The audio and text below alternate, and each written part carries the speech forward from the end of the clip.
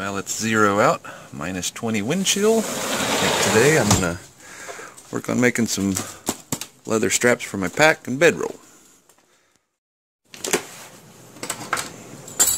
Yeah.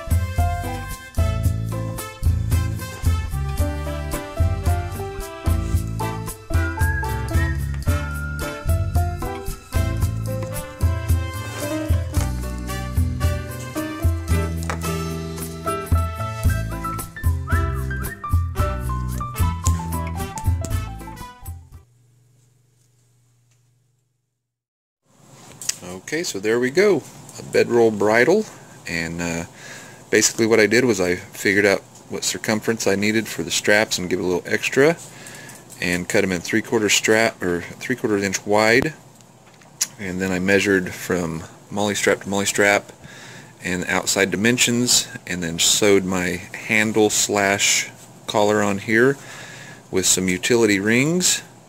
And then you can actually use these for like a shoulder harness and just do a minimal pack and make a bedroll pack instead of a backpack and sling that over your shoulder. Pretty handy. Used to do it years ago before I had packs and stuff when I was a younger man. So there you go. Hope that helped. And these buckles, we live in Amish country, and I got them at the Amish horse and tack shop. You know, they build saddles, harnesses, bridles in bulk. I think these are like 30 cents a piece. These are like 15 cents a piece. They're heavy duty. You can get nickel, brass, whatever.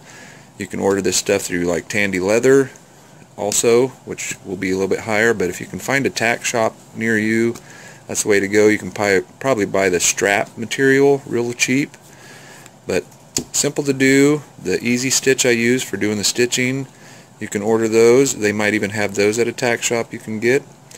Very handy, easy to use, looks real professional when you're done. So hope that helped, and I appreciate you watching. If you liked it, like it, share it, and subscribe if you haven't, and I'll be back with more. Thanks for watching.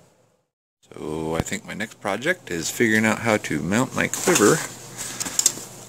Yes, next project.